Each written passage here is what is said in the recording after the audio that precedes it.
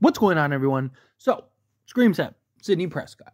She is supposed to be one of the main focuses. Based on the rumors, take the rumors with a grain of salt. Based on the rumors, it's supposed to be kind of half Sidney Prescott, half the new cast, the new characters.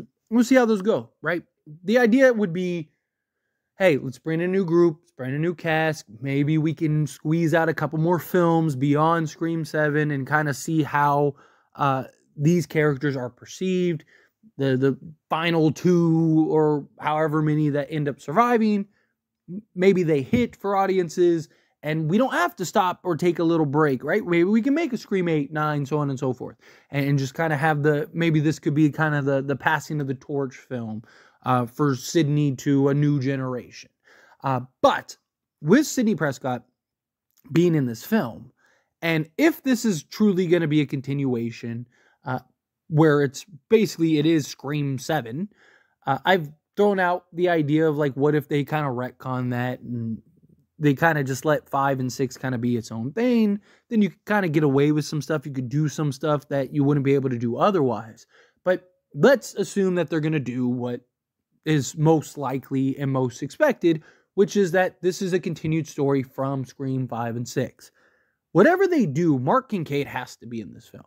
They have to get Patrick Dempsey back as Sidney's husband and whatnot, because you didn't have him in Scream 5. And one of the biggest questions by pretty much everybody was, where's Mark? And I understand she said, oh, Mark and the kids are fine. They're playing it safe. Like, he is a detective who has a GAT, and it's YouTube. Gotta be careful. I was going to say the other word, but YouTube, certain buzzwords or whatever. But, like, you're talking about a husband who is a detective who is going to want to protect his wife. Like, till death do you part. You honor your wife. Like, it just, how many times is he just going to let Sidney go off to fight Ghostface while he's just at home chilling? Like, I understand it's like, hey, I'll go handle this.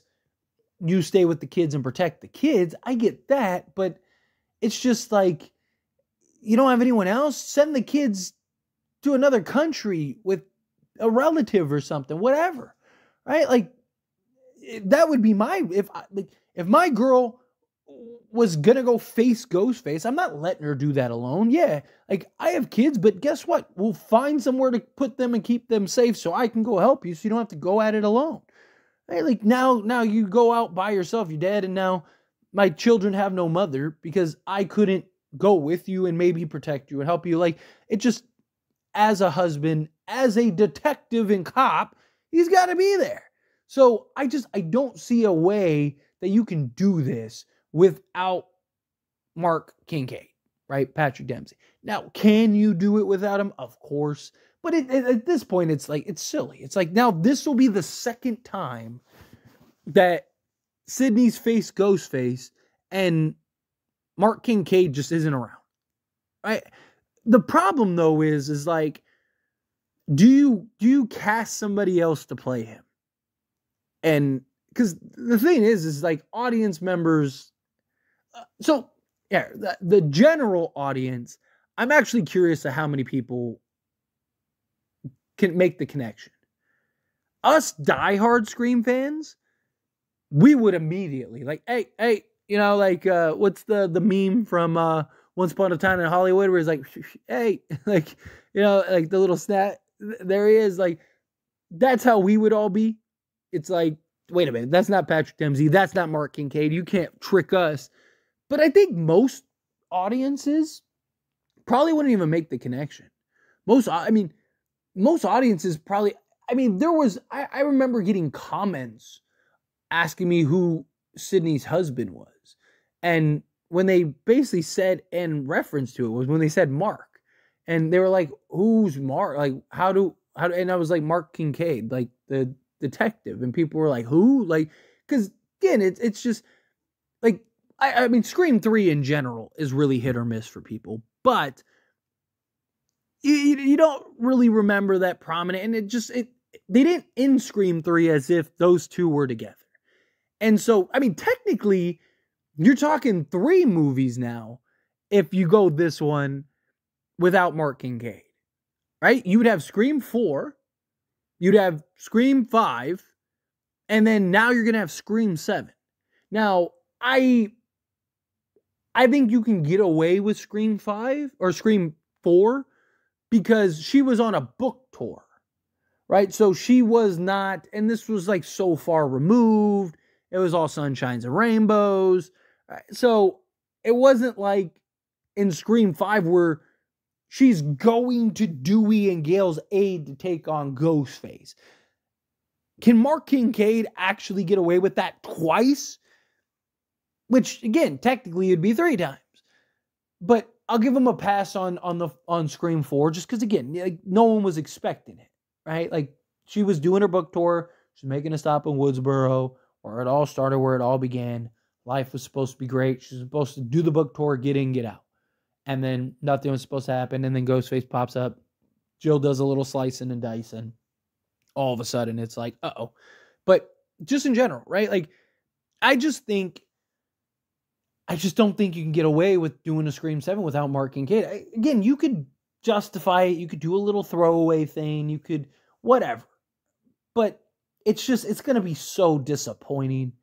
And it's going to be so, for us, again, I default to the general audience, right? I talk about this a lot because I do want people to understand. Like, you watching this video, you're not just a general audience member. You're not a casual Scream fan. Most casual Scream fans aren't actively looking up rumors and staying in the loop for news. Like, they're just going to the large majority. The 99 percentile is all going to just go into this movie blindly. They see Ghostface. They see it's a new Scream movie. They know it's going to be a slasher, right? It's a scary movie, period. They're just going to go watch it.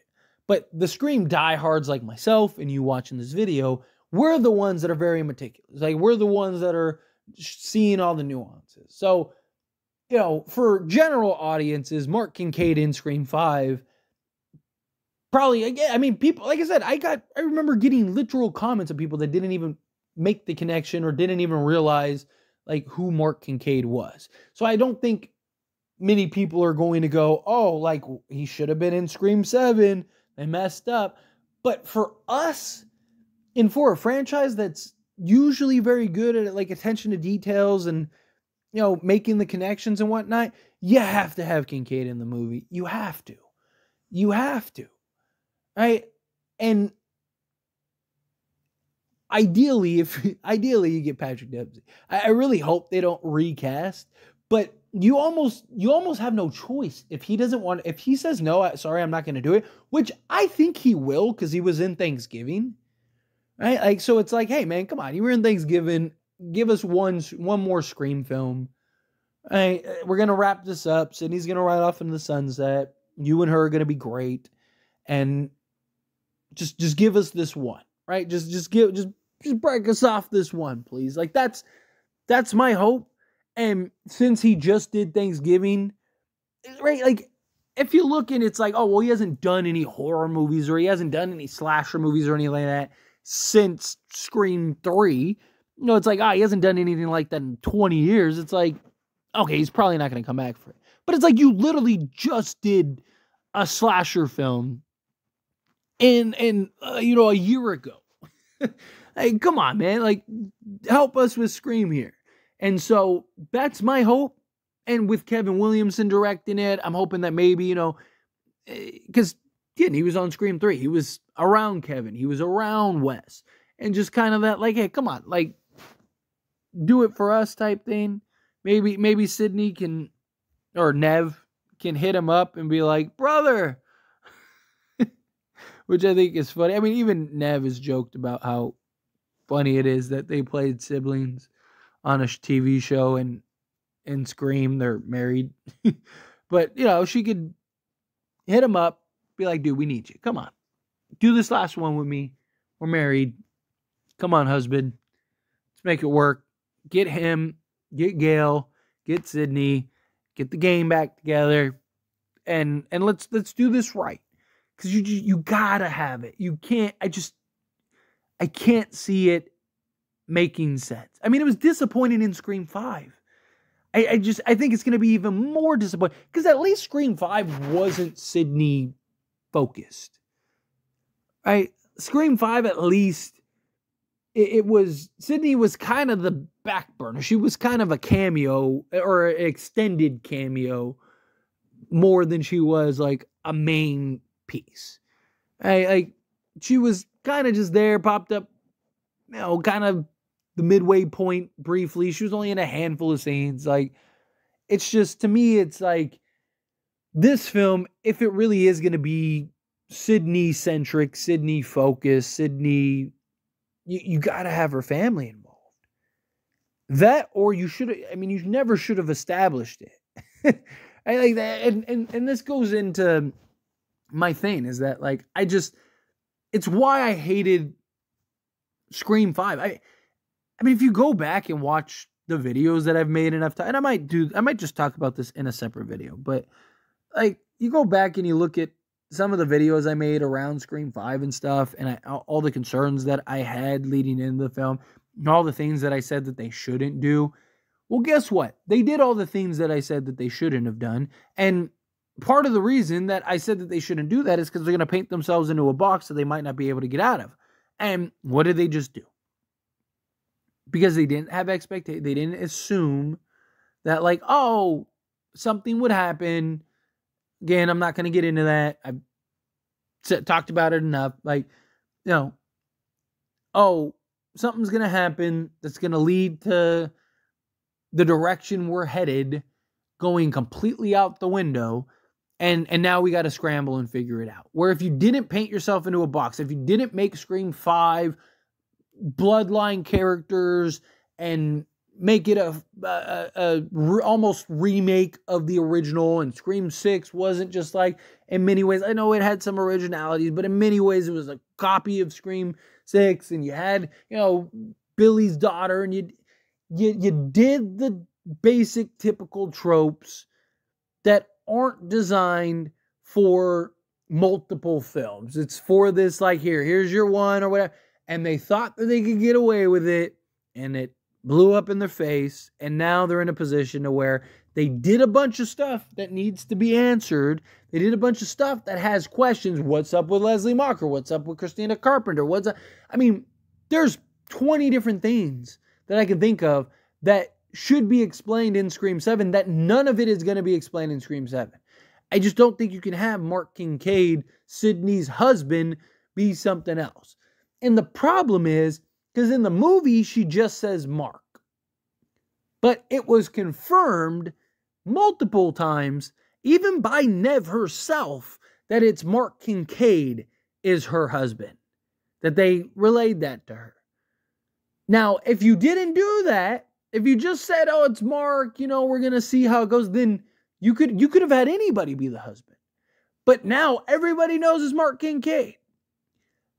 Except for maybe the general audiences. And that might be their one scapegoat. That might be their one out. But anyway, as always, this is a discussion. I pass a question on to you. Let me know your thoughts and opinions down in the comments below. What do you think? How do you feel? Think Mark Kincaid has to be in this movie? Do you think, nah, it's all right if he's not? Again, whatever your thoughts are, love to hear it. Let me know down in the comments below. That being said, if you haven't liked this video, hit that like button. Helps me a lot. That's when you enjoy these types of videos, and I truly appreciate it. Now subscribe to the channel. What are you doing? Hit that subscribe button. Turn on the bell notifications. Appreciate y'all. See you in the next one. Thank you.